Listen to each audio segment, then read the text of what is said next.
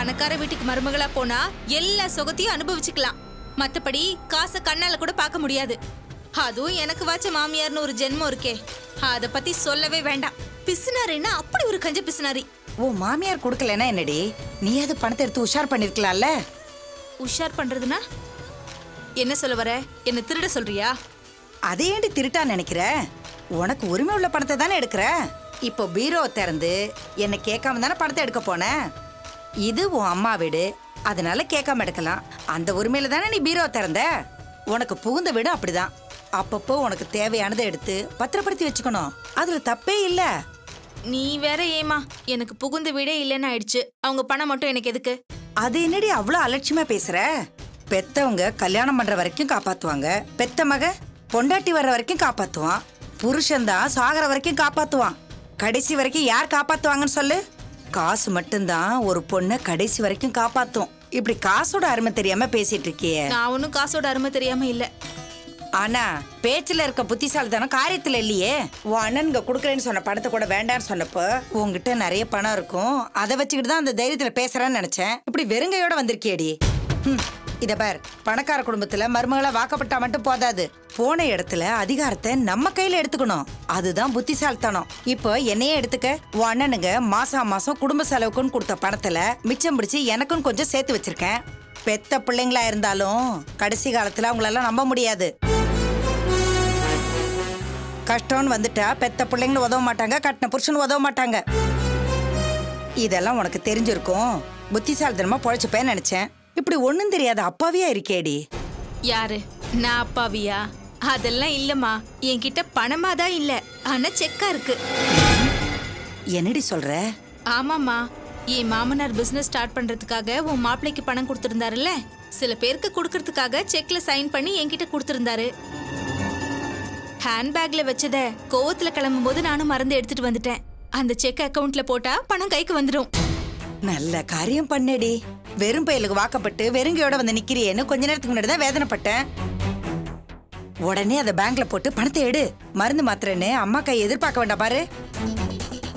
ஏமா, இப்ப கூட நம்ம பொண்ணை நாம தான் பாத்துக்கணும்னு உனக்கு தோணாதா? ஏன் காசுல தான் நான் எல்லாத்தையும் பாத்துக்கணுமா? ஐயோ, அந்த காசுல ஒரு பைசா கூட எனக்கு தர வேண்டாம், நீயே வச்சுக்க. அப்ப நீ மாத்திர வாங்க பணம் தா. இதுக்கு தாண்டி பிறக்கிறது பொண்ணுன்னா எல்லாரும் பயப்படுறாங்க. என்னதான் பணக்கார வீட்டுல வாக்கப்பட்டாலும் பெத்தவங்களுக்கு செலவு வைக்கலன்னா இந்த பொண்ணுங்களுக்கு மனசே ஆறாது. இரு, காசு எடுத்துட்டு வரேன்.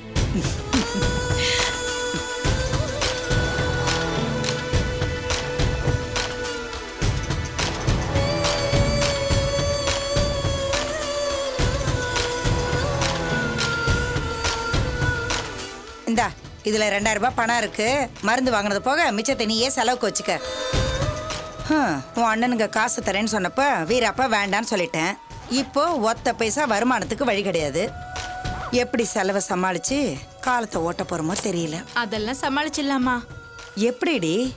மாசம் மாசம் மளிகை செலவு, கரண்ட் பில்லு, கேஸ், பால் வாங்குறதுன்னு எக்கச்சக்க செலவு இருக்கே. அதுவும் இல்லாம உனக்கு மருந்து மாத்திரை வாங்குறதுக்கு 1000-2000 தனியா செலவாகுமே. வருமானம் இல்லாம இதெல்லாம் எப்படி சமாளிக்கிறது? அம்மா, நீ அதை பத்திலாம் கவலைப்படாதம்மா. நானும் யோசிச்சேன், வேலைக்கு போலான்னு முடிவு பண்ணிட்டேன். வேலைக்கா? வேலைக்குன்னா எப்படி, எங்க? நேத்து பேப்பர்ல ஹாஸ்பிட்டல் ஆபீஸ் அசிஸ்டன்ட் வேணும்னு ஒரு விளம்பரம் படிச்சேன். இன்னைக்கு இன்டர்வியூ இருக்குமா, நான் அந்த இன்டர்வியூ அட்டென்ட் பண்ண போறேன். கண்டிப்பா எனக்கு வேலை கிடைக்கும். அதெல்லாம் சரி, நீயும் மாசமா இருக்க, வேலைக்கு போய் உன்னால சமாளிக்க முடியுமா? அதையும் நீ யோசிக்கணும்ல. கஷ்டம்தாம்மா, ஆனா என்ன பண்ண முடியும்? உனக்கு பிள்ளைங்க சரியில்லை, எனக்கு புருஷன் சரியில்லை. நம்ம பொழப்ப நாம தானே பார்த்தாகணும். எனக்கு என்னமோ சங்கடமா இருக்குமா. வாயும் வயிறுமா இருக்கிற பொண்ணு வேலைக்கு அனுப்பி என் வயித்த வளர்க்குற மாதிரி ஆயிடுச்சேன்னு எனக்கு வேதனையா இருக்கு. அம்மா, இது எல்லா வேலைக்கு போற பொண்ணுங்களுக்கும் இருக்கிற கஷ்டம்தான். அதெல்லாம் நான் சமாளிச்சுக்கிறேன். சரிம்மா, இப்ப ரெடியானாதான் டைமுக்கு இன்டர்வியூக்கு போக முடியும். இன்டர்வியூவை முடிச்சுட்டு வர வழியில அப்படியே மாத்திரை வாங்கிட்டு வந்துடுறேன். உனக்கு ஏதாவது வாங்கணுமா? நீ பத்திரமா போயிட்டு திரும்பி வந்தா போதும். எனக்கு எதுவும் வேண்டாம்மா. எனக்கு எந்த பிரச்சனையும் வராதுமா, நீ தைரியமா இரு. கொஞ்சம் இரு, நான் போய் ரெடி ஆயிட்டு வந்துடுறேன்.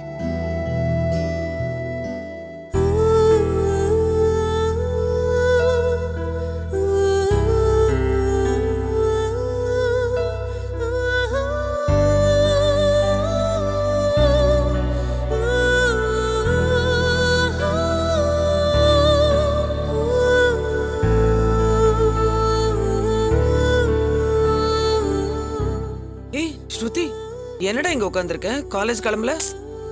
போல. ஏன் என்னாச்சு? உடம்பு சரியில்லையா? இல்ல aunty, I'm okay. No you not okay. ரொம்ப டல்லா இருக்க. எப்பவுமே இந்த நேரத்துல குளிச்சுட்டு அழகா ஃப்ரெஷ்ஷா காலேஜுக்கு போயிடுவேன். இன்னைக்கு என்னாச்சு? எனக்கு காலேஜ் போறதுக்கு இஷ்டம் இல்ல. வை, என்னாச்சு? காலேஜுக்கு போகாம? திரும்ப அவன் வந்து என்ன அடிப்பானோன்னு எனக்கு பயமா இருக்கு ஆண்டி. காலேஜ் போறது பத்தி நினைச்சாலே அப்படியே ஹார்ட் பீட் ஜாஸ்தி ஆகுது. டெரரிஸ்ட் கேம்ப்குள்ள நுழையிற மாதிரி அப்படியே படபடப்பா இருக்கு ஆண்டி.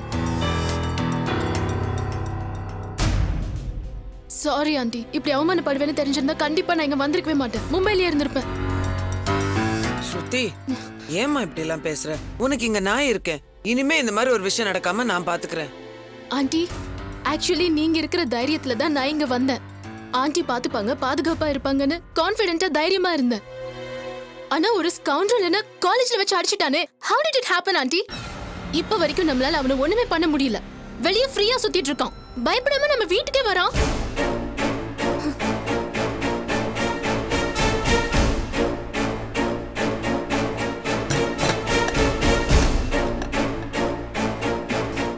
ஸ்ருதி, அந்த ஆட்டோக்காரி தீபா, துளசி இவங்க எப்படி என்ன டீஸ் பண்றாங்கன்னு உங்களுக்கு தெரியுமா ஆண்டி?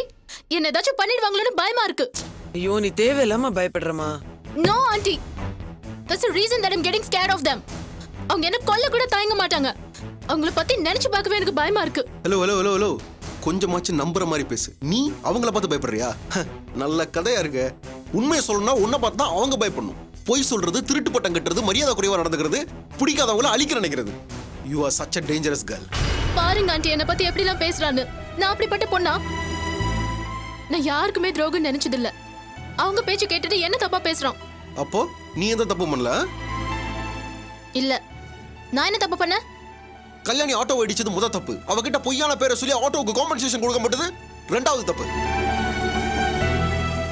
தீபா ஆள் வச்சு அடிச்சான்னு சொல்லி அவளை காலேஜ் விட்டு டிஸ்மிஸ் பண்ண வச்சது இன்னொரு தப்பு. மத்தவங்களை கேவலமா நினைக்கிறது, ஆணவமா நடந்துக்கிறது, திமிரா பேசுறதுன்னு உங்ககிட்ட தப்பு சொல்ல இன்னும் எவ்வளவோ இருக்கு. கேட்டிங்களா ஆண்டி என்ன பத்தி எவ்வளவு மோசமா நினைச்சிட்டு இருக்கான்னு? நான் மட்டும் இல்ல, உன் கூட 2 மினிட்ஸ் போனா போதும் கேரக்டர் எல்லாருக்கும் தெரிஞ்சிடும்.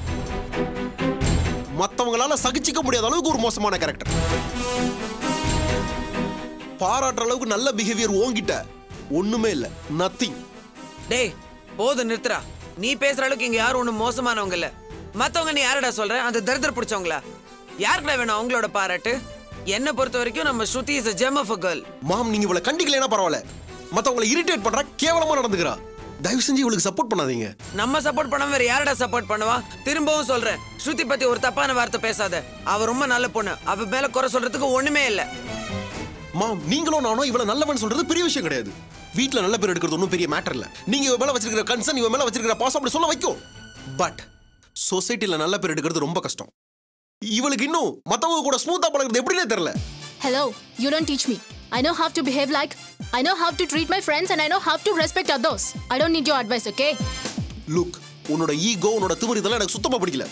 ஆனா இப்படியே ஆணவமா ஆடிக்கிட்டு இருந்தானவன் யார்கிட்டயாவது தர்ம அடி வாங்கிக்கிட்டே தான் இருப்பேன். பாருங்க ஆண்டி, என்ன பத்தி எப்படி பேசுறான். நான் அடி வாங்குறதுல அவனுக்கு அவ்வளவு சந்தோஷம். டேய் போது நிறுத்துறா. இனிமே ஸ்ருதி பத்தி குறை சொல்றதை நிறுத்து.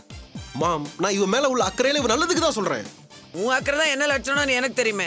உனக்கு எப்பவுமே அந்த 3 பேங்க தான் முக்கியம். அவளுங்களுக்கு தான் நீ சப்போர்ட் பண்ணுவ. நீங்களும் புரிஞ்சுக்காம பேசுறீங்க. நான் யாருக்கும் சப்போர்ட்டும் பண்ணல, யாரையும் குறைய சொல்லல. எது நியாயமோ அதான் பேசுறேன். முதல்ல இவகிட்ட இருக்கிற தப்ப திருத்திக்க சொல்லுங்க. டேய், எனக்கும் ஸ்ருதிக்கும் எது சரின்னு படுதோ அதுதான் நியாயம், அதுதான் கரெக்ட், அதான் நாங்க செய்வோம். இனிமே ஸ்ருதி விஷயத்துல நீ மூக்க நுழைக்காத. போ, டிஃபன் ரெடர் போய் சாப்பிடு. மாம், நான் என்ன சொல்ல வரேன்? ஏய் போதுடா நிறுத்துற. பேசி என் உயிரை வாங்காத போ.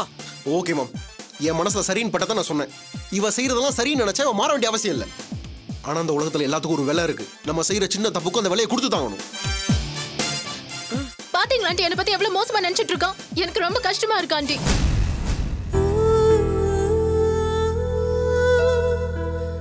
அவன் பேசுறது நீ சீரியஸா எடுத்துக்காத. அவன் உன் அளவுக்கு கிடையாது.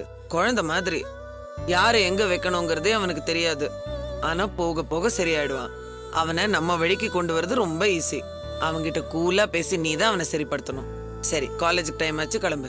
ஆண்டி நீங்களும் என்னோட வரீங்களா ப்ளீஸ்? சாரிடா, எனக்கு உன் கூட வரணும் போல தான் இருக்கு. ஆனா பாரு, இன்னைக்கு எனக்கு ஒரு இம்பார்ட்டன்ட் மீட்டிங் இருக்கு. ப்ளீஸ் ஆண்டி, மீட்டிங்கை கேன்சல் பண்ணிடுங்க. என்னோட வாங்களே ப்ளீஸ். ஷோ இல்லடா, ஹாஸ்பிட்டல் ஒரு புது விங் ஆரம்பிக்கிறதுக்கு பேங்க்ல லோன் அப்ளை பண்ணிருக்கோம். இன்னைக்கு தான் வெரிஃபிகேஷனுக்கு வராங்க. கம்பல்சரி நான் அங்க இருந்தாகணும். ஆண்டி ப்ளீஸ், எனக்கு தனியா போக ரொம்ப பயமா இருக்கு. ஐயோ, என் சிச்சுவேஷனை கொஞ்சம் புரிஞ்சுக்கோயேன். நீ பயப்படுற மாதிரி அங்க ஒண்ணும் நடக்காது. வேணா பிரின்சிபல்ட்ட நான் போன்ல பேசுறேன். அவர் பிரச்சனை வராம பாத்துப்பாரு. தைரியமா போ. இல்ல ஆண்டி, நான் போறதா இல்ல.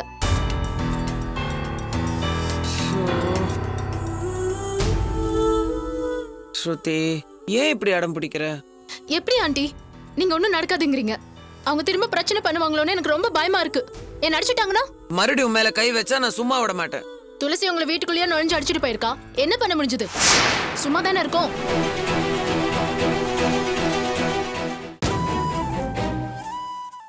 சாரி ஆண்டி, உங்களை இன்சல்ட் பண்ணணுங்கிறதுக்காக நான் சொல்லல. இந்த அளவுக்கு கட்ஸ் இருக்கிற ஒரு பர்சனாலிட்டியா நான் மும்பைல கூட பார்த்தது கிடையாது. ஆனா உங்க மேலேயே ஒருத்தி கை வச்சிருக்கானா நான் எல்லாம் எந்த மூலைக்கு ஆண்டி? என்ன அடிச்சவளை சும்மா விட்டுருவேன் நினைச்சியா? நேரம் வரட்டும், அவளையும் அவளோட தம்பியும் நான் என்ன பண்றேன்னு பாரு. தப்பு பண்ணிட்டேன் ஆண்டி. இப்படி ஆகும்னு தெரிஞ்சிருந்தா துளசி தீபாவோட பழகிருக்கவே மாட்டேன். இனிமே யாரோடையும் நான் பேசுறதா இல்ல, படிப்பு மட்டும்தான். என்னால உங்களுக்கு இனிமே எந்த கஷ்டமும் வராது ஆண்டி. எனக்கு உங்க டிக்னிட்டி தான் முக்கியம். என்னால அது கெட்டக்கூடாது. லோ கிளாஸ் ஆளுங்களோட பழகுனா என்ன ஆகும்னு எனக்கு இப்பதான் புரியுது. இனி அவங்க பக்கமே போக மாட்டேன். I'm so sorry aunty. It's ஓகேடா, தேங்க் யூ. அதுக்காக அவங்கள பார்த்து பயப்படணுங்கிறது கிடையாது. நீ எப்பவும் போல இரு. உன்னுடைய தைரியம், தன்னம்பிக்கை, உன்னை பத்தின பெருமிதம் இதெல்லாம் எப்பவுமே இருக்கணும். அதை யாருக்காகவும் மாத்திக்காத. நான் மத்தவங்க மாதிரி இல்ல, என்னோட கம்பேர் பண்ற அளவுக்கு இங்க யாருமே இல்லைன்னு நினைக்கிறது ஆணவம் கிடையாது. Self confidence. பிரச்சனைன்னு வந்துட்டா துணிச்சல திருப்பி அடி. அது திமிரு கிடையாதுமா, தைரியம். முன்னேறணுங்கிற வெறியும் துணிச்சலும் இருந்தா நம்மளால எல்லாத்தையும் சாதிக்க முடியும். மத்தவங்க உன்னை பத்தி என்ன நினைப்பாங்கன்னு நீ யோசிக்காத. மனசுல சரின்னு பட்டா எதையும் செய்யலாம். நம்மளுடைய டார்கெட் ஜெயிக்கிறது தான். அதுக்காக எதை வேணாலும் பண்ணலாம். S, it's 10% right aunty. என் மனசுல இருக்கிறது அப்படியே சொல்லிட்டீங்க. நீ என்னோட கார்பன் காப்பி. 2 பேரும் ஒரே மாதிரி தான் யோசிப்போம். சரி, என்ன முடிவு எடுத்திருக்க? காலேஜுக்கு போறல? ஷியோர், கண்டிப்பா போறேன் ஆண்டி. நீங்க பேசினது கேட்டதுக்கு அப்புறம் என் மனசுல எவ்வளவு கான்ஃபிடன்ஸ் வந்திருக்கு தெரியுமா? இனிமே நான் யாருக்கும் பயப்பட மாட்டேன். லைஃப்ல பெருசா அச்சீவ் பண்ணி காட்டணும். அதுக்கு நிறைய படிக்கணும். நான் கண்டிப்பா காலேஜ் கிளம்புறேன் ஆண்டி. குட். இப்பதான் நீ என்னோட ஸ்ருதி. All the best.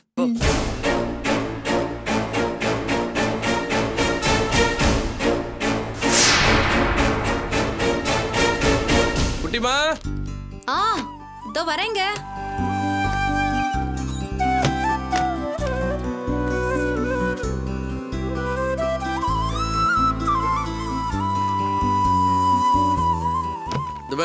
காலேஜ்ல பிராக்டிகல் மார்க்ஸ்லாம் கை வச்சிருன்னு சொல்லி மிரட்டுவாங்க. நீங்க யாரும் பயப்படவே கூடாது. ஸ்ட்ராங்கா நிக்கணும், ஓகேவா? யூசி தான் ஃபுல் சப்போர்ட் பண்றேன்னு சொல்லிருக்காருல. என்ன ஆதோ ஏதாவதோ எனக்கு தெரியாது. இன்னைக்கு கண்டிப்பா தீபா காலேஜ் ஜாயின் பண்ணி ஆகணும். பண்ணிடலாங்க. நம்ம நினைச்ச மாதிரி எல்லாம் நல்லபடியா ஒர்க் அவுட் ஆகும். நிச்சயமா ஒர்க் அவுட் ஆகும். நீ நம்பிக்கையோட இரு. சப்போஸ் மேனேஜ்மெண்ட்ல தீபா திரும்ப சேர்த்துக்க மாட்டேன்னு அடமெண்டா இருந்தாங்கன்னா ஸ்ட்ரைக்கை கண்டினியூ பண்ணிட்டே இருங்க. தப்பே கிடையாது. ஆனா அதுக்கு ஸ்டூடெண்ட்ஸ்லாம் கோஆபரேட் பண்ணுவாங்களா? கண்டிப்பாங்க. தீபா வராம யாரும் கிளாஸ் ரூம்குள்ள போக கூடாதுன்னு எல்லாருக்கும் மெசேஜ் பண்ணியாச்சு. அது முக்கியமான ஸ்டூடெண்ட்ஸ்க்குலாம் ஃபோன் பண்ணி சொல்லியிருக்கோம். கண்டிப்பா ஸ்டூடெண்ட்ஸ் சைடுல இருந்து நல்ல கோஆபரேஷன் கிடைக்கும். கரெக்ட். நீ என்ன பண்ற? உங்க ஸ்டூடெண்ட்ஸ் எல்லாரும் கூப்பிட்டு வச்சு தீபாவுக்கு என்ன பிரச்சனை நடந்துச்சுன்னு அவங்க எல்லாருக்கும் ஃபுல்லா புரிய வை. தீபாவுக்கு இன்னைக்கு டிசி கொடுத்தவங்க நாளைக்கு உங்களுக்கும் டிசி கொடுக்க மாட்டான்றது என்ன நிச்சயம்ன்றது அவங்களுக்கு புரியுற மாதிரி எடுத்து பேசு.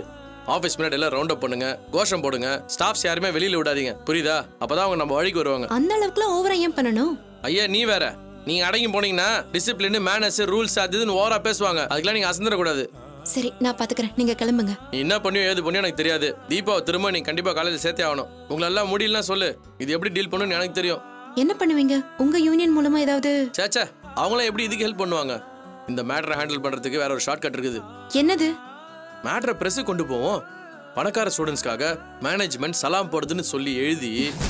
கடவுளே, எங்கடா ஒரு பிரச்சனை கிளம்பும் அதை எடுத்து தலையில போட்டுக்கலானே அலைஞ்சிட்டு இருப்பீங்களா?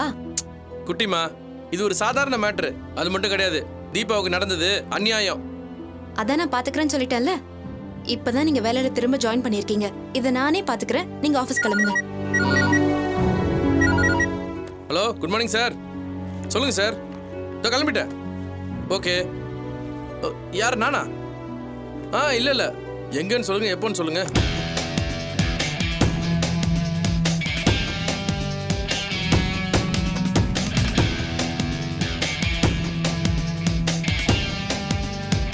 சரி சார், நான் வரேன். பை. என்னங்க என்னாச்சு? யார் போன்ல?